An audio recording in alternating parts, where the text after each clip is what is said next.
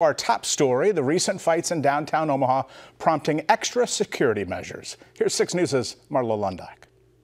Saturday night, Omaha Police tell 6 News they got several calls for large crowd disturbances and fighting at the Gene Leahy Mall.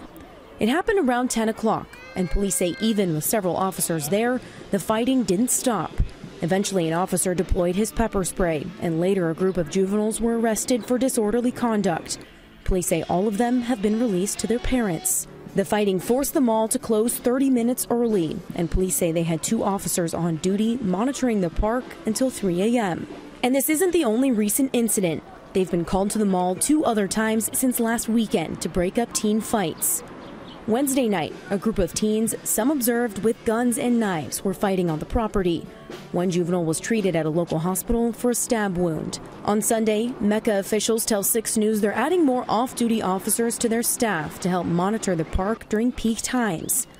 Mecca also says they're working with Omaha Police to take proactive steps that will keep the park safe. On your side in downtown Omaha, Marlo Lundak, 6 News.